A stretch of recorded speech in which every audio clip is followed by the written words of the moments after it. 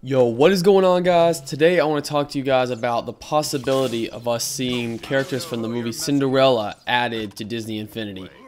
Now, yesterday, Regal Cinemas posted the official first poster for the Cinderella movie, which is being redone coming out in March of next year.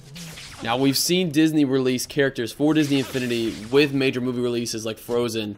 So, does that mean we might see one for Cinderella as well? For me, I think it'd be cool, and I think it makes sense. We have one for Maleficent. That's the rumor right now, and it's pretty much confirmed that we're going to see her in Disney Infinity 2.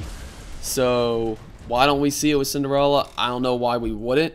Now, I don't know if it would be her or other characters, but I can definitely see this being a possibility. Now, let me know what characters you would want to see from this movie made into Disney Infinity characters.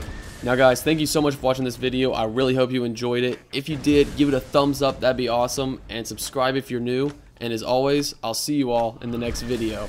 Later!